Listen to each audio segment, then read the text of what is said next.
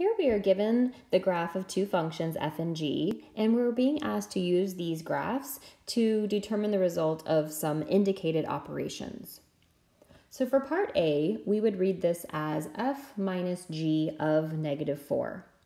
And I must remind you that when you see these parentheses next to one another, this is not multiplication, but rather this is indicating that -4 is going to be the input in this function. So I would first recommend that you rewrite this statement instead of f minus g of -4. Let's rewrite this as f of -4 minus g of -4 so that you don't make that mistake and think that you're actually multiplying because you're not. So f of -4, that's asking us when x is equal to -4, we want to find the output on function f.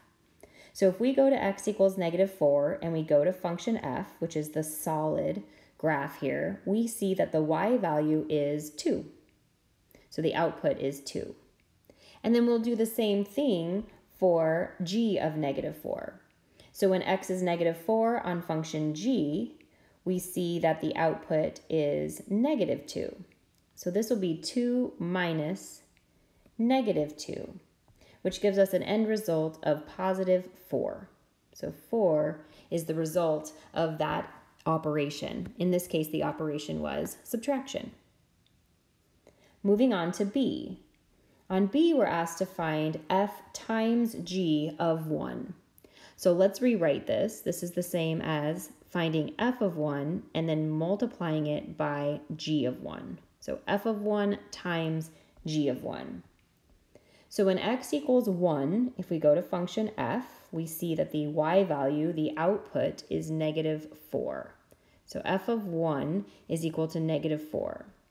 G of 1, if we go to x equals 1 on function g, which is the dotted curve, we see that the output is +2. So therefore, when we multiply these, my final answer will be -8. Awesome. Let's look at C. G plus g of 0. So once again, I'm always going to encourage you that you rewrite this as g of 0 plus g of 0 so that you don't accidentally multiply by 0 because that's not what we're being asked to do. So now we're looking at finding the value of g of 0. When x equals 0, what is the y value on function g? And function g is the dotted curve. So when x is equal to 0, let me change colors there so you can see it. When x equals 0, the y value is 1. So this turns into essentially 1 plus 1. So final answer here is going to be 2. Now let's look at D. G divided by f of 3, which when we rewrite that will be g of 3 divided by f of 3. So let's go back to our graph and this time take a look at when x equals 3, what is the y value on function g? So once again, g is the dotted line or dotted graph. When x equals 3, the y value is -2. And then f of 3, when x equals 3 on function f, the y value here is +2. So it looks like our final answer here, -2 divided by +2, will give us -1. So these first four were function operations, basically subtraction, multiplication, addition, and division. Now looking at the last four, we now are doing composition. So when you see that open dot, that's indicating composition. But I'm still going to recommend that you rewrite it. On example E here, it says g of f of 2. And if we rewrite that in the alternative notation, it would be rewritten with a bunch of parentheses like this. But it's still read g of f of 2.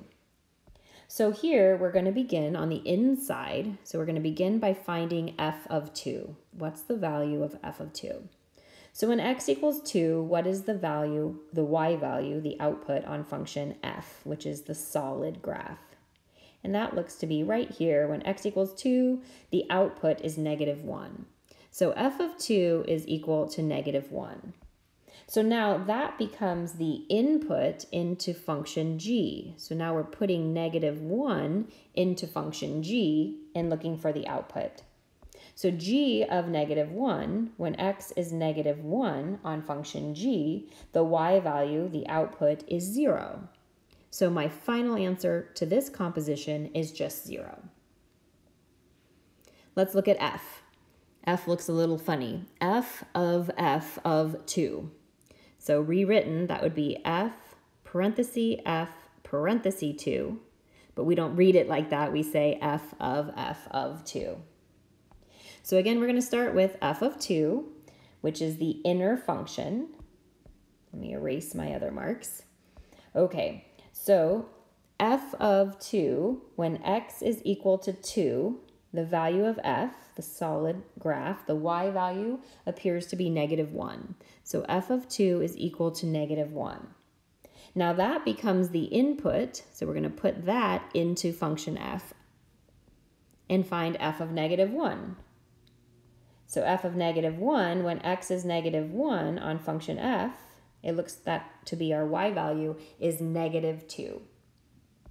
So my overall output here is going to be -2.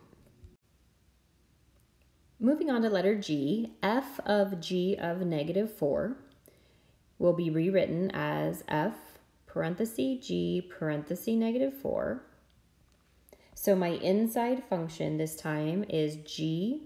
We're trying to find g of -4. When x equals -4, on the graph of g, the y value, the output, is -2. So g of -4 is equal to -2. So that's going to become our input, and now we're going to put that into function f. And we'll look for f of -2. So when x is -2 on function f, which is the solid graph, my output is -1. So my final answer here will be -1. Last one, g of f of 0. It's already written nicely for us, so there's no need for us to rewrite it. So looking at the inside, which is f of 0, when x equals 0 on function f, the output here is -3. So f of 0 looks to be -3. So now that's going to become our input, and we're going to put -3 into function g. So g of -3, when x equals -3, the output, the y value, is -2. So my final answer here is going to be -2. And that shows you how to use a graph to do several operations as well as compositions with functions.